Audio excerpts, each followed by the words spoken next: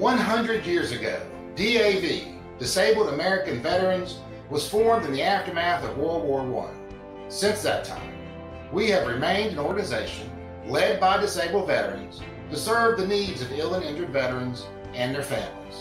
We've had many victories over the years, but none of it would have been possible without the members, families, advocates, volunteers, sponsors, and supporters.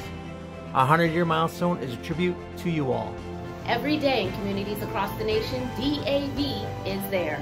We provide critical services and help veterans access benefits including health care and employment.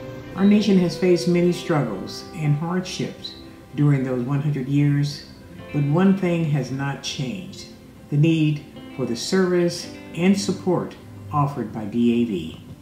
There will be more wars and more veterans will need our help, but DAV will be there for the next century and beyond. So happy 100th birthday, DAV, and here's to another 100 years of service.